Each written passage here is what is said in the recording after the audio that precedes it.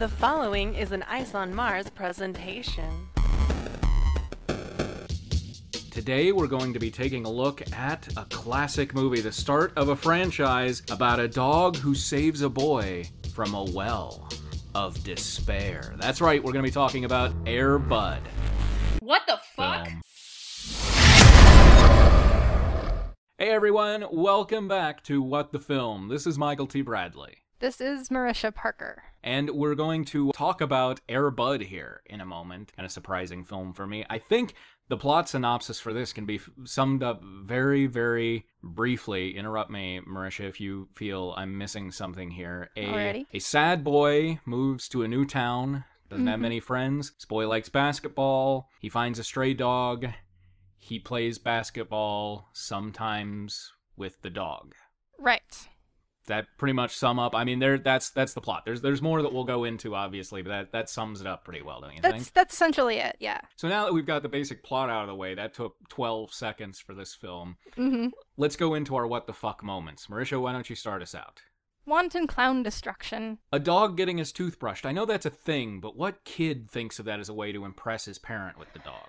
I like the coach's motto to teach his basketball team, which was, if you can win on the court, you can win at life. Which is the exact opposite. I was taken by the music throughout the film. I thought it went everywhere from Peter and the Wolf to we've won the war, now the boys are home. I thought the coach's nervous breakdown about that kid Tom dropping the ball so often and hurling basketballs at him over and over and over again, that got a little what the fuck for me. Definitely. And, so those I think are the good moments to start with. And with that scene, which is literally a scene with like a 45-year-old man throwing basketballs at a child until he bleeds. Yeah. My favorite part about that scene was how Buddy, the dog, is drawn to misery. There's absolutely no reason for the dog to be, like, drawn upstairs and into this darkened court where this is happening, yet the dog is like, a child being beaten somewhere, I must attend to it.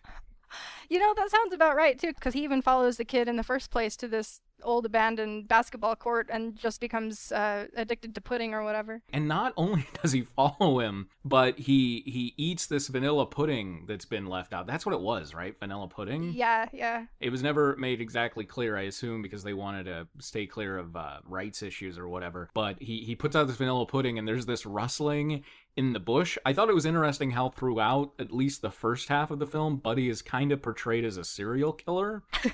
He was always hiding in bushes, and then later you see him creeping in the background of a house, and then suddenly he's inside the house. Mm-hmm. I was a little worried where this might go. I mean, the dog's kind of a ninja, like crawling up the trellis, like onto the roof, stealing things from the house. I mean, he's kind of a menace if he weren't so cute. And I didn't connect until the final scene why he was burying the newspapers. And so I was like, this is an odd film where it's just like, this dog's kind of a dick.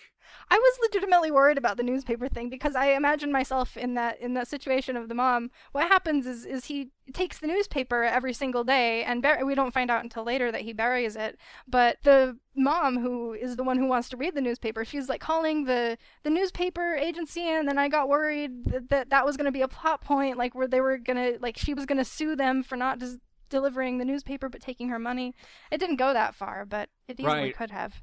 Right, and it's I really thought, is Buddy gaslighting her? Like, how weird.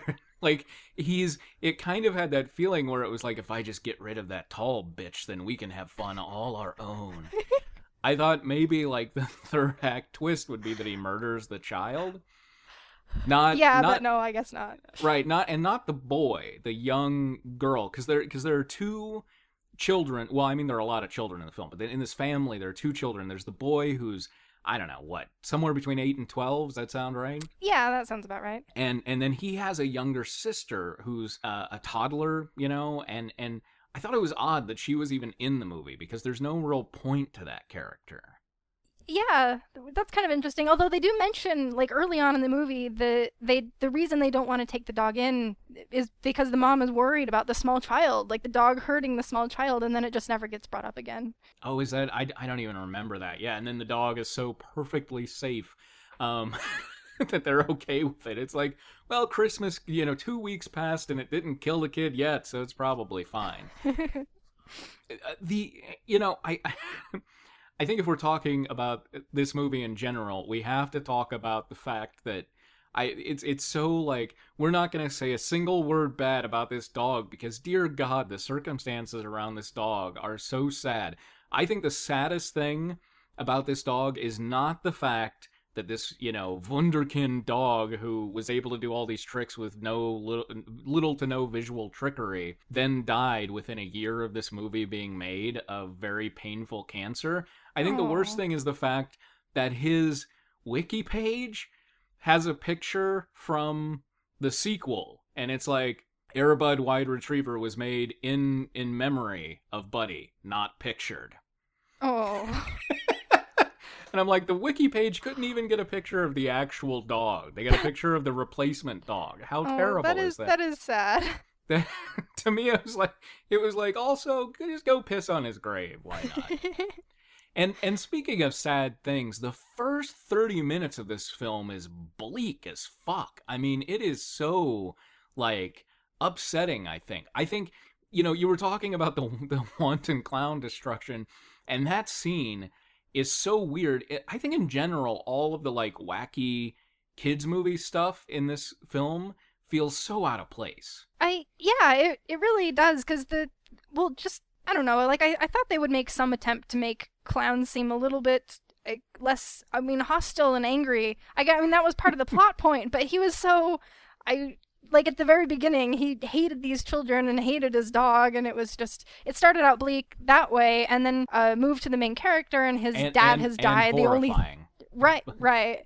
And his dad has died, and he's depressed, and the kid is basically the bitch for the basketball team for some reason that we don't really know. And then he has this basketball hero, but then the basketball hero lies about his identity for some reason.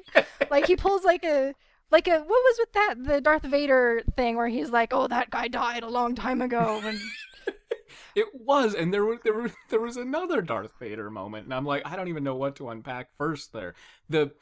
First of all, the guy who pulls the Darth Vader moment, who lies about his identity, I was amazed. This movie had not only a magical animal, but a magical Negro as well. It had both of those tropes. And he's the magical Negro, and he's like, that man died a long time ago. The other Darth Vader moment I thought was, there's that scene, it's right before the reveal that Buddy can play basketball, and the kid is standing there and he says, I wish my dad were here. He would know what to do. And then it pans down to the dog, and I was like, oh my God, is the dog going to be like, I am your father? Well, I actually made that connection too, because the kid's only connection to basketball was through his father, and he didn't want to play basketball unless with his father gone until the dog came around. Right. It feels as if there might have been a first draft of this script, which was not a Disney movie, and ended and probably didn't have like the dog playing basketball, and ended with this boy killing himself. That's entirely possible.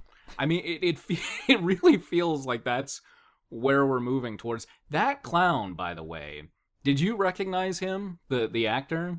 No, I don't think so. That's Michael Jeter, who is brilliant and essentially plays somewhat close to the same character in The Fisher King. He is the sad clown that they rescue from horse shit. So he's a clown in another movie too? I believe he's a clown in that movie, or at least he's in like some sort of makeup of it's never really clear. I don't know. It's been a while, but I just remember him in horse shit and asking for help, and he's a very sad character, and like here he kind of plays the flip side of that character. Like if that's the bi, this is the polar or whatever.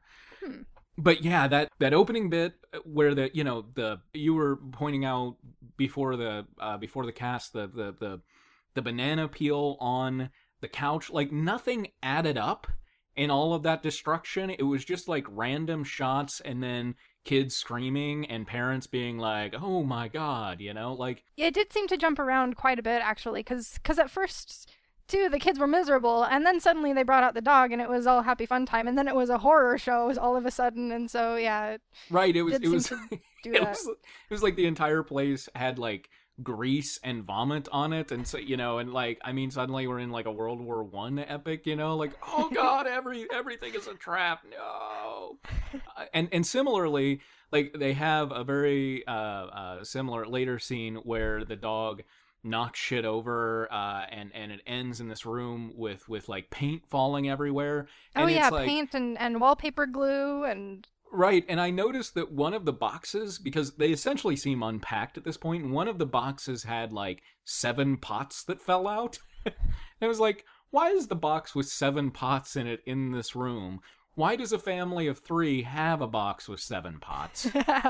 There were a lot of all of the like wacky mayhem scenes seemed as if somebody was brought in to punch up the script, and they were like, throw in people running around a room. I feel like they kind of had to do that near the end, too, because there was a whole bunch of, the last basketball scene, not the climax of the film, interestingly, but the big basketball game was also kind of that way, just kind of kids running around bumping into each other until there's a dog, and then the dog runs around bumping into each other, and it... See, I oddly thought that entire scene was really well filmed. I couldn't follow any of the damn, like, wacky scenes, but I was completely on top of the basketball scenes. I was like, this is a basketball movie that wanted to happen and didn't until the last 20 minutes. And what was weird about that is I was like, I'm watching that scene and I'm like, oh, okay, now it's going to be a basketball movie for a while. Because at that point, whatever that kid's name is, I never caught his first name. I know his last name. Josh is the main character's name, yes. Got it. I just remember Fram. It's like, out of the way, Fram. Yeah. But from the randomly jerky kids that are jerks for no reason. Right, yeah, the basketball bullies. I love that. Right. I love ridiculous bullies in movies. Stephen King, I think, does bullies so well, and then everybody else just does people who are angry for no apparent reason. Yeah. I think my my favorite example of a bully for no reason is James Van Der Beek in Angus, where he gets really concerned that, like, the fat kid might dance really well, and so, like, his whole plot, his whole, like, character arc through that is trying to find ways to undercut Angus's possible good dancing skills. I haven't seen it, but that sounds like a great way to bully someone. It's... I love that film, but his character arc is really... his motivations are a little fuzzy. Uh-huh. The thing that I was going to say about that end scene, because, literally, as you point out, the climax is something else, but the climax almost feels like a denouement after the 20-minute basketball sequence. Right. There was the whole basketball scene, and I figure... I thought a movie about a dog that plays basketball, you'd want the climax of the film, you'd want the point of the film to be the basketball game. Most videos that involve sports are usually that way, but instead they make the climax of the film the court scene with characters that we don't even know, like the judge and everything, and then like the big conflict there was whether the dog was going to choose the abusive angry clown or the nice kid, and there was like some actual tension there, as if which basically made the entire rest of the movie not matter at all. Wait, how did it make the rest of the movie not matter? Because I did think that was odd. It was very upsetting when Buddy started to go toward the clown, because that's kind of what I mean. Like, they'd spent the entire movie getting the dog and the kid to be the best friends ever, and then at the very end, it still comes down to he still might choose the angry clown after all. Right, and it seemed obvious that he was moving towards him to take the newspaper away, that like, oh, Buddy is... And how dumb was that as a like way to try to get the dog to come back to you? Hey, remember how I abused you and hit you? You Right. want to come back to me, right? But obviously that clown needed some meds.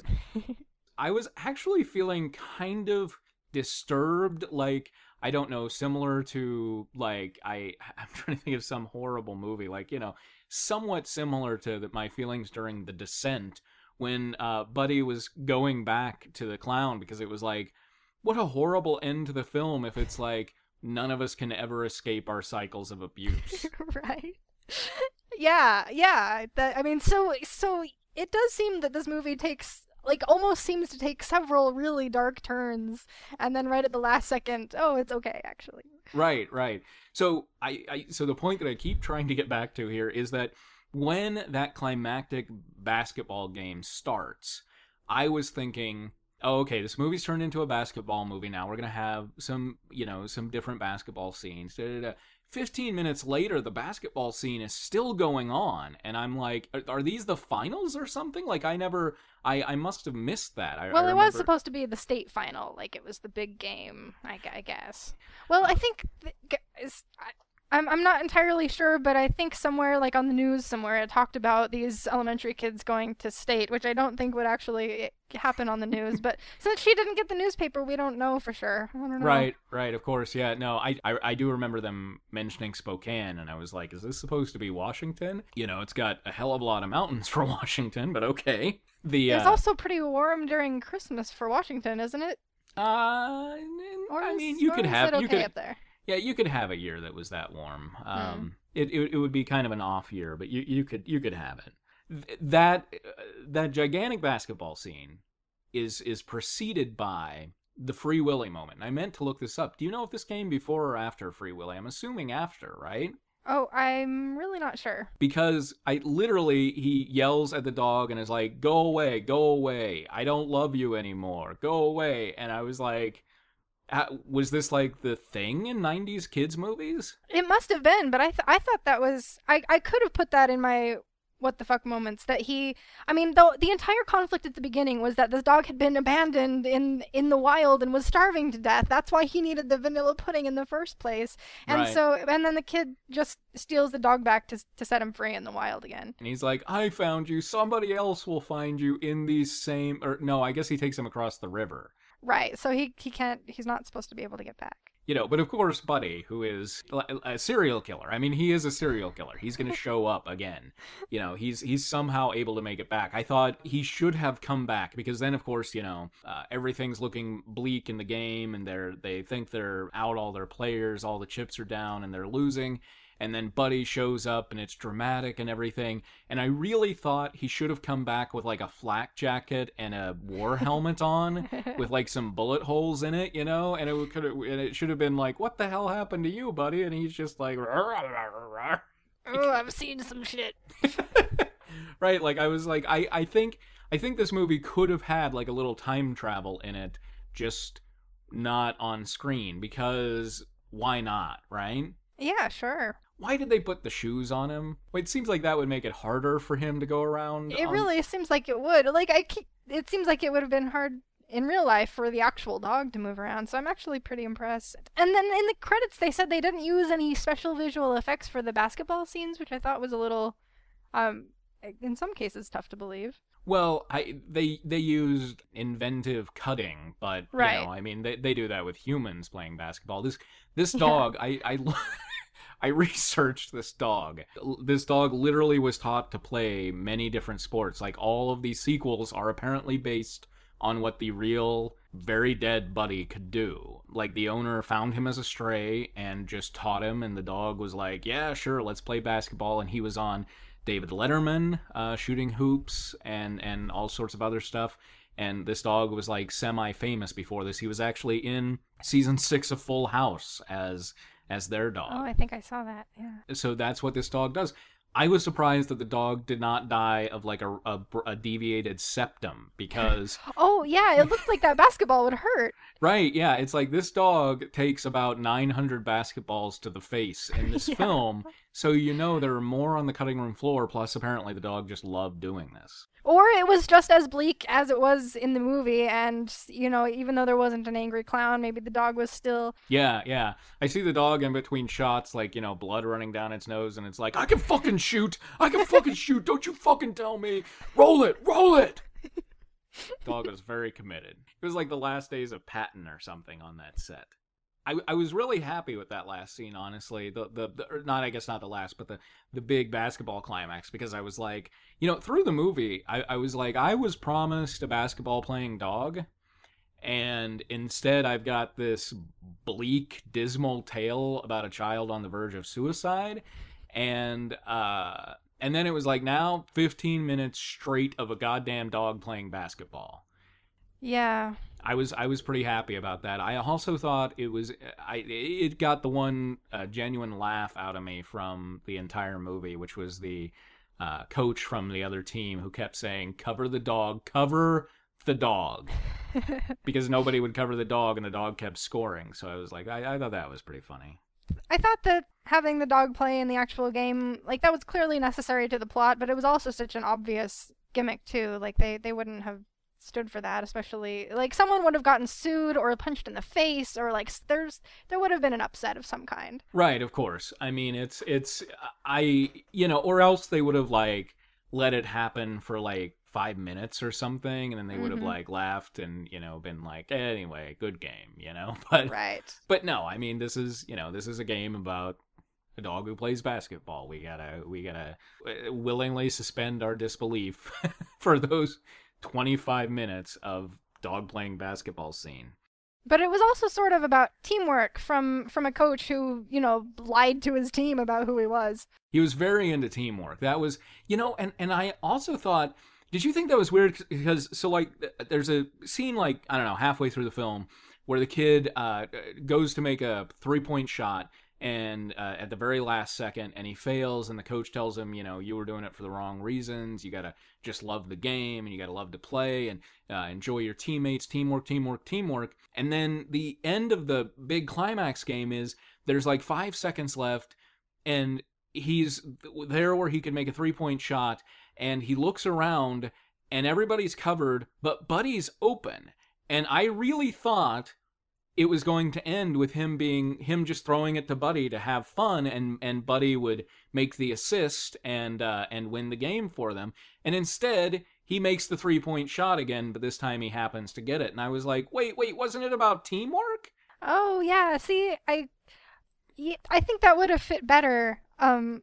Yeah, I mean, I think the idea was that he saw Buddy, and he was supposed to use Buddy as an example, because remember, the coach was like, you gotta, instead of doing it for the wrong reasons, you've got to learn to play basketball like this dog. This dog doesn't care what his point average is, he just loves the game. And so, like, he was using Buddy as an example of playing for exactly the wrong reasons. He was inspired by Buddy. He wasn't... But still, I thought they made a weird point of showing how open Buddy was, and because nobody was covering the dog, and then he just makes the shot, but I was like, wait, but this isn't a movie where the point is like the power was inside you all along. This is a movie where the point was teamwork and just love playing. But I guess seeing Buddy made him remember, I'm just gonna have fun. Yeah. So. The kind of twist after, because it's like, at first everything's bleak, and we focus on the dead dad, who was a fighter pilot. Wasn't that awesome? Yeah. I thought it was interesting that it wasn't like some sort of, like dad died of a heart attack or in a car accident. He was a fighter pilot who went down. And that was something I was like, that's a detail you put in. You don't just put in for no reason. Like, that's very Chekhov's gun, right? You don't put in a dead fighter pilot dad for no reason. But nope, it was just meh. After all of that bleakness is kind of overcome, because now he has Buddy and he gets to own Buddy, and he's playing on the basketball team. He's not just the water boy being picked on anymore. You knew that some sort of complication had to enter the plot. Right, because there wasn't one. There wasn't really a conflict up until a certain point in the movie. It was just carrying along with the dog befriending. It literally felt as if we could have just followed the basketball season at that point. It could be a basketball movie, and that's the conflict. It could have turned into Hoosiers or whatever. But instead, they reintroduced the crazy clown, the, like, unfit clown. And there's that scene where, like, his car is falling apart, and I really was, I don't know, that was another part where I was really kind of genuinely upset, because I was like, this guy's gonna die. And that's going to be on that kid's conscience forever. Oh, yeah. Well, this kid, I mean, what he actually ends up doing to this clown, like, costs him thousands of dollars in damage and takes away his dog and, like, makes it so he can barely make a living anymore. Like, it's... Right. I mean, he should have been in that courtroom with, like, a neck brace and in crutches. Right. But I really thought, and I guess this is because I'm stupid and don't understand kids' movies, but I really thought that a rival team was going to try to kill Buddy. And I kept waiting for that. I kept waiting for, especially after the head of the basketball bullies gets sent onto another team because they're going to let him be a star. I thought, with how crazy the dad of that guy was, because he the kid got kicked off of the team, right? Or something happened there, and then the dad moved them specifically to the other school just so that they could meet off against the other kid's team in the finals. The kid just gets pulled out of the game because he's starting to make bad decisions, and he's just obviously tired. Oh, right, and the dad out. takes him away. Right, and I really thought the coach, like, because he was kind of supposed to be the calming father figure influence, out of this and just be perfect and everything.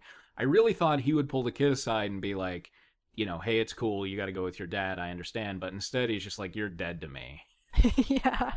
Which I thought was an interesting twist that they... According to him, the coach was dead to himself anyway, so maybe that's... Right, he's been dead a long time. Yeah. So maybe that's just his method. Like, that's how he copes with things. When he doesn't like things that happen, he's just like, okay, they're dead, whatever. Maybe. Which, and that whole... I guess it's not that scene. But that scene's very disturbing as well. That and an earlier... Do you remember the laundry scene? When Josh is still the laundry or the water boy, and he's doing the team's laundry, which is very strange. And it's literally, I believe, in Freddy Krueger's basement, the steam room where he's doing that, and like the guy who later becomes the coach is like skulking around in the shadows. Right, and we don't even know what he's doing there because it's never clear what his job is until later when the kid volunteers him to be the basketball coach, despite not knowing his name. So I'm not sure how he pulled that one off. And then later, when he goes to try to get the signature in the on the baseball card, and he's like, "That man is dead," he like puts it through this like corrugated iron step as if they're in some sort of like steel foundry. I mean, it felt very like they were gonna shoot a Nine Inch Nails video at any moment. Both of those scenes, this entire film is just drenched in terror and sadness. Yeah, that seems right under the surface there. Some of it is even poetic, with the only place that the kid can like bring himself to play basketball is this old abandoned churchyard that nobody gives a shit about anymore. Oh yeah, and so like he's the only, so he has to fix it up and everything, and it's like the setting itself is actually pretty interesting because that place was actually pretty beautiful in contrast to this dark boiler room that has this weird vibe in it. I used to work for a company where we would set up projects for like cleaning up areas and stuff like that. That was part of the job. And I'm like, that kid did like at least a $900-$1,200 job on that damn basketball court. Like he just finds some abandoned basketball court or some abandoned house that happens to have an overrun, disgusting court behind it and is like, yeah, I'm gonna practice here, sure. Again, and then the bushes start shaking. So this very different film that could have come out of that. But he did an amazing job of cleaning that area up. Oh yeah, it looked amazing, almost like I don't know, it had been done by a set crew or something. Almost. Let's not go too far here. Did you notice when the kid first meets Buddy, because they have this moment on the road where Buddy falls out of the he's in a dog carrier, and he gets accidentally hit by the mom, who doesn't see the dog for some reason. Right. Well, the carrier, she almost hits the carrier. She doesn't hit Buddy. Right, but she does hit the carrier, knocks it over, and that's why he's able to escape. Right. Did you get a very like Oliver Stone's The Doors feeling there, like when I don't know what that is. I'm sorry. When Val Kilmer as Jim Morrison is very young and like passes by an Indian in the desert on a highway, and it's like their spirits touch, essentially, is kind of what's implied. And yeah, I could definitely see that happening with the dog and the boy there, but he didn't say anything. I thought it was a little strange. I thought that that's when they were going to take the dog home and start to like take care of it then. And then that didn't happen until way later. Right, and so that's why it felt like it was a very mystical scene, like their fates were intertwined, because it wasn't... Oh, yes, and they'd glimpsed each other once before. Right, it wasn't like, okay, now Act 2 starts. It was like, this the machinations of fate twine us all within it. Right. Speaking of that abandoned house, did that kid walk 20 miles to school? I'm not sure. It's not clear. Because he walk, like, they show the scene where he comes upon the abandoned house. It's like he goes through a forest, and then this abandoned area where the house is, kind of in the forest or whatever, but the school doesn't seem to be in a forested area. Yeah, I don't know. Maybe that kid's just wandering all around town, and no one is really keeping track of him anyway. So Yeah, maybe and those scenes as well. Just in general, it is filmed like a horror movie, and I thought that was an odd choice for a kids movie. Also, did you notice that most of the grown-ups were really boring and dumb?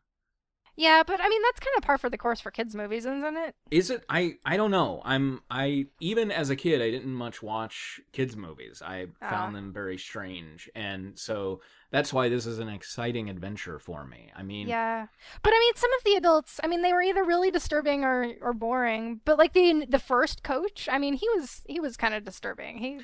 yeah, He like was interesting that way. He and the clown fell on the interesting but disturbing scale. Mm-hmm.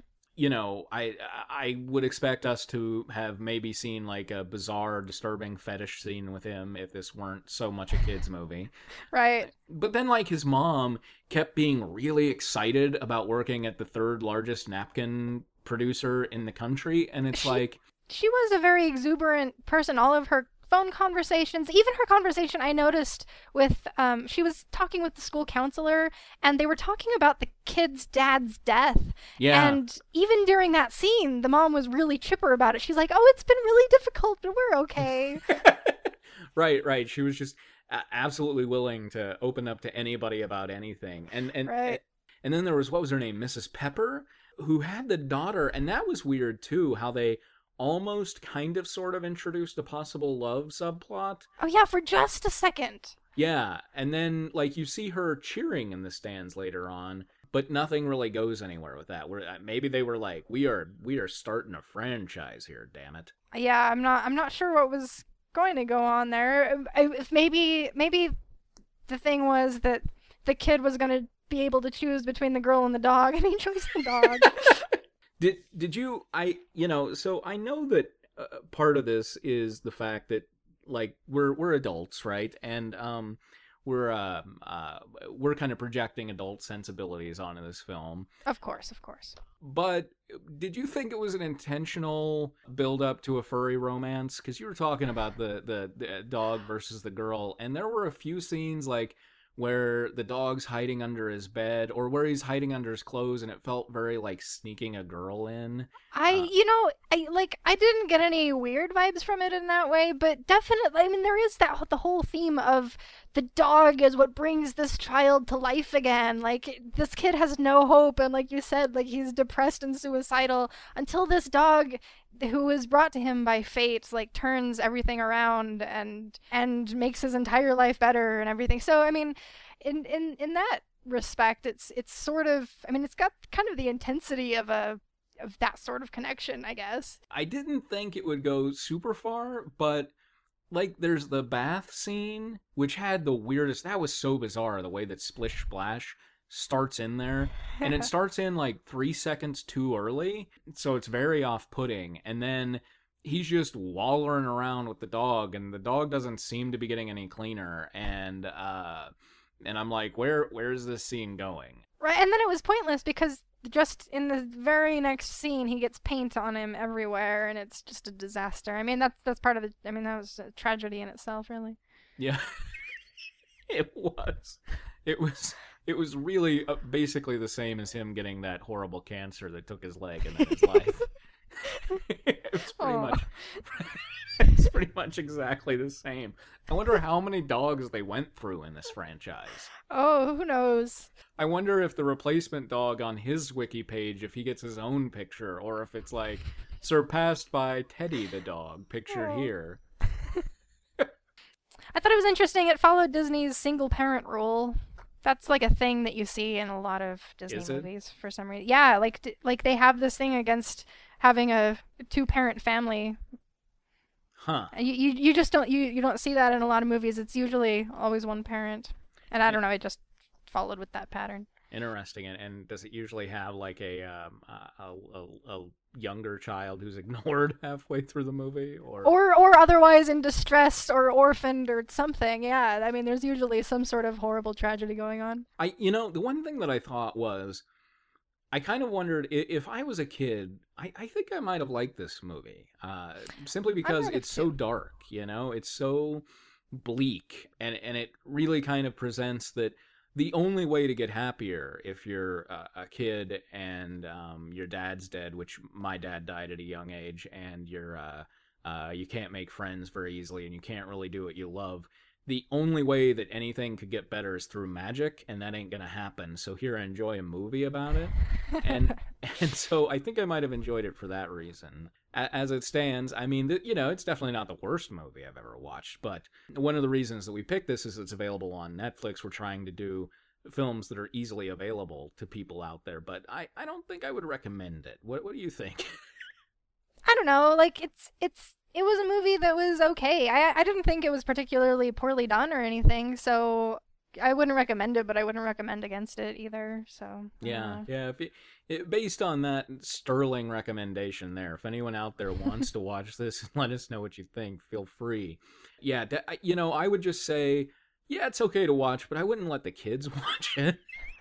It's maybe a little too depressing for them, like maybe put on some like Cabinet of Dr. Caligari instead for the kids. Oh, that went over my head. I don't know what that is. It's not necessarily. It's just German. That's really all you got to know. Okay. All right. Well, I think that about does it for our discussion of Air Bud.